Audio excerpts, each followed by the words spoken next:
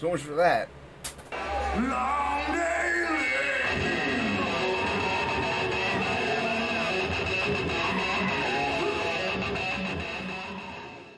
Hey everybody, Jason Bascom, Unhinged Entertainment. You're watching the channel, you know the name of it. Working on a Blood Realm cover today by Alterna Comics and Steven Geronimo?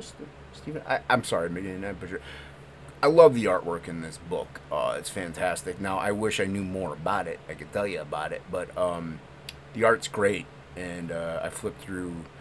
I guess maybe he didn't have a couple issues in stock, but I got like the past run, second print, third print, whatever print run it is. But great stuff, fun stuff. I love the art. Like I said, I have to read it if I can read it. Get my phone out and take me 6 hours to read one of them. But I really love the artwork in these. It's stylized. I like stylized stuff. My stuff's stylized, so as you can tell. But it's great stuff. Alterna puts out some really cool books, some really cool products. Check them out on their alterna.com. Go through their inventory, see what you like. A very affordable stuff. Really good. I like comic books. I like artwork. And comics are art. They go hand in hand. It's just storytelling through art. And, you know, like I said, there's some really cool stuff out there. And there's a big, it's a fairly common trend, trope, whatever you want to call it, just destroying, like, you know, mainstream, or like there's nothing good out there. And yes, there's a lot of great stuff in the indie scene. I like what I do. Like I said, Alterna's got some good stuff.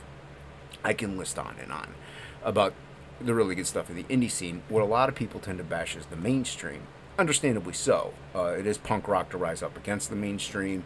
But I think it's also important for the people in the indie sphere to do something like that, to call out the BS when they see something is incorrect and be like, you know what, I'll just do it. Like, it's rock and roll, it's metal, it's punk, it's going against the grain and giving them a little 1-4, if you will. But eventually, the rock and the metal and the punk becomes the mainstream in a way. And at what point then is it, like, part of the machine? And no, Rage Against the Machine, blah blah blah, we're gonna talk about that. But anyway, and mind you, I'm sorry if this video is gonna be long again. I'm ranting. What do you want? The old man's ranting. And that's the thing, everybody says I'm grumpy. I'm very positive. I have hope for the mainstream, and I'm talking about comics in general here. Now there's things that are starting to turn around. There's some really good books out there. I haven't minded mind you, I don't get to read them, so I can't say the storylines. I've heard great things about the Amazing Spider-Man run. I hear good things about what they're doing in Ultimates, I think. Batman, I hear some pretty decent things about. Art-wise, you're getting some bangers back. You could just flip through them. And a lot of the mainstream has been, I call it coloring book style, because they rely heavily on the colorists instead of the pencilers like it used to be whenever I was young and collecting. So we were spoiled, like I said on a stream, on my last live stream, Topicless.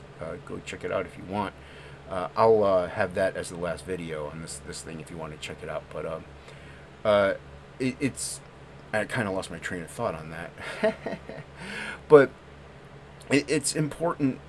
Oh, the coloring book thing. Like, colorists tend to be doing more of the legwork at least they were in the mainstream in the past, like, 15-20 years, maybe even 10-15 years. And back when I was collecting, like, the showrunners were the pencilers and the inkers, and the writers as well. Colorists kind of did get a back seat, which is sad, because the colorist for Frog G, mind you, he's not just a colorist, but he's amazing. So please check out Frog G, links in the description below. But I'm not bashing colorists in that regard, but I'm actually praising them, because now they're doing all the heavy lifting. Like, I mean, if you look at some of the comics, at least in the past few years, it's heavily reliant on the colorist. So yeah, so some of the stuff out there, yeah, don't get me wrong, there's a lot of garbage, and the good stuff is few and far between, but it's starting to turn around, I think, slowly. Very, very slowly. But I think a lot of people are seeing things for what they are. Even people that are online, they're mainly on Facebook, if that, you know. So they mainly are seeing the trend dying.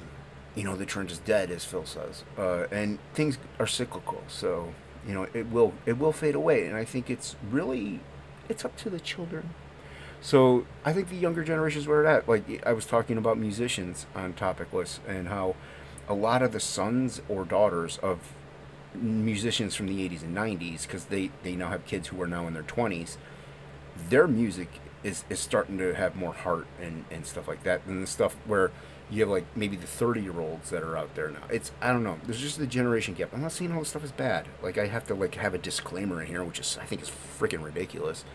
But you know, oh, gotta have a disclaimer, gotta say, oh, Jason hates everything. No, not everything's bad. I'm not bashing these people. Mind you, I can't do what these people do. I can't do the music. I can't draw like these people draw.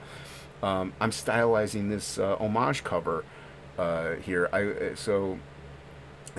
will have a preview of it in the beginning, so I don't know why I'm saying it now. Anyway, I've rambled. I've rambled long enough. I have hope for the mainstream, even though I'm somebody who is a negative person for the most part. Because I love those titles. I love Daredevil. I love Batman. I grew up with these things. Thor. Like, they destroyed my favorite character. The female Thor was abysmal, but they brought it back. Now I haven't read any Thor in a while, but I do know they brought it back around, and the artwork's really good still, I think. I don't know. Either which way, Thor's Thor again. So they do learn. You just got to give them time. There are parts of this I mess up. Some parts I like, some parts I don't. It wasn't too bad. But yeah. So, like I said, rambled long enough. I actually went pen and ink on this because Alterna's cardstock on these sketch covers is really good, and it handles my my inks pretty well.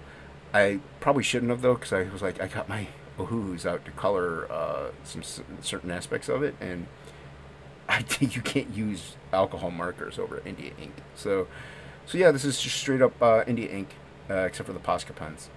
But yeah, I hope you liked it. We'll have the pan down.